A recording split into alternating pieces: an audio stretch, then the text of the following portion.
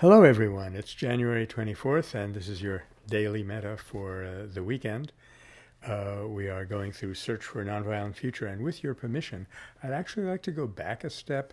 I want to talk a little bit about the point I was making with the personality of Nelson Mandela, who at that time was still alive and still president of South Africa. The point that I made was he had this very strong ability to defy a prison authority, which was quite unusual, took a great deal of courage. And then, when he was out of prison 25 years later, he had the strength of character to step up to his lifelong enemy, F.W. de Klerk, and shake his hand and say, "I am proud to shake your hand, let us go forward together." Now, Time magazine said that strength that he had to defy the warden who was trying to humiliate him was, quote, inconceivable. And I say, yeah, it is inconceivable in the old story where everybody is aware only of their self. Their sense of self ends with the tip of their nose, and they don't have a rapport with other people.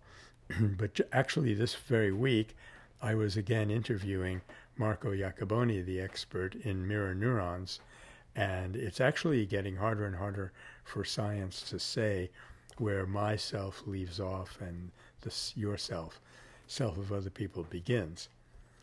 And I did make the point that both the strength to defy and the strength to forgive are part of a single emotional package which makes a person capable of nonviolence.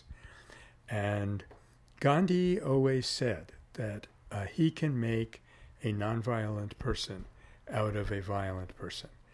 He cannot make a nonviolent person out of a coward.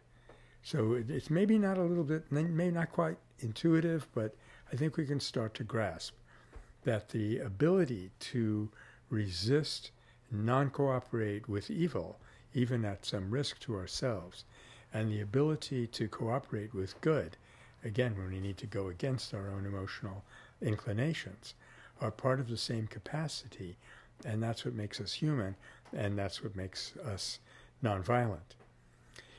So Gandhi went on to specify, and again, this is something not in Search, he went on to specify you have to have the capacity for violence in order to be made into a nonviolent person, not the will to be violent.